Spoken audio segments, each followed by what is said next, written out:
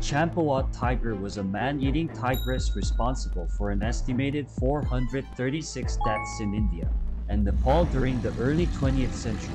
The tigress was born in the forests of Nepal and became a man-eater due to a combination of factors, including injury, aging, and the depletion of natural prey. The tiger was known to attack and kill humans in their villages, causing widespread terror and devastation. In 1907, British hunter Jim Corbett was commissioned by the government to kill the tiger. After weeks of tracking and searching, Corbett finally spotted the tigress and took aim. The first shot missed and the tigress charged at Corbett. He managed to reload and shoot again, killing her instantly.